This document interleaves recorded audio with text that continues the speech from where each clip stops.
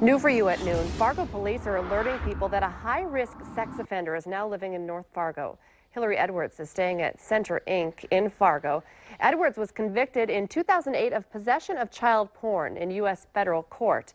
Convicted in 2003 for criminal sexual conduct in Clay County District Court in Minnesota, and convicted in 1993 of criminal sexual conduct in Hubbard County, Minnesota.